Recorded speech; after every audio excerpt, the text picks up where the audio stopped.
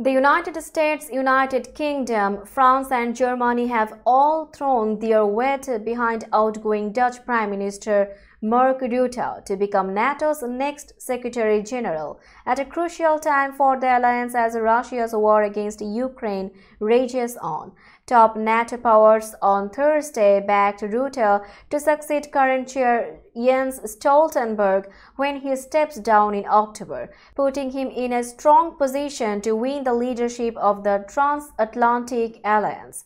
Stoltenberg's successor will take office at a crucial juncture, tasked with sustaining NATO members' support for Ukraine's costly defense while guarding against any escalation that would draw the alliance directly into a war with Moscow. The United States has made it clear to our allies, our NATO allies, that we believe Mr. Rutte would be an excellent Secretary General for NATO. U.S. National Security Council spokesperson John Kirby told journalists on Thursday. UK Prime Minister Rishi Sunak's spokesman said the UK does strongly back Rutte, adding that the UK wanted a candidate who would keep NATO strong and deliver on the alliance's NATO 2030 vision. The British Foreign Office also said Rutte was a well-respected figure across NATO with serious defense and security credentials and who would ensure it remained strong and prepared for any need to defend itself.